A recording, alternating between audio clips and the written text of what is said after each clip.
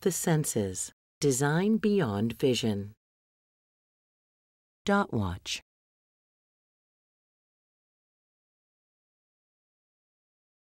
The dot watch displays the time and text messages in Braille.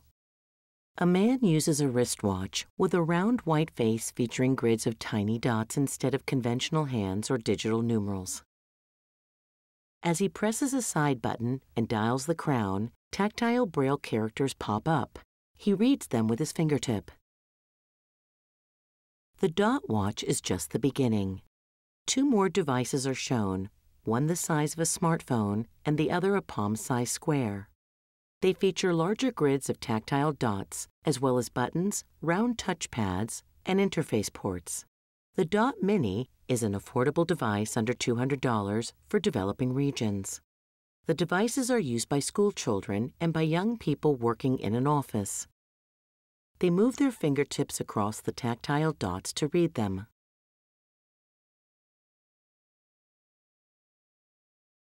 Braille display cells are manufactured and laid out in a connected grid. This is Dot Public. On a train platform, a vertical display board features an analog clock, printed maps, a fire extinguisher, and a dynamic Braille grid. A young man stares at a computer monitor.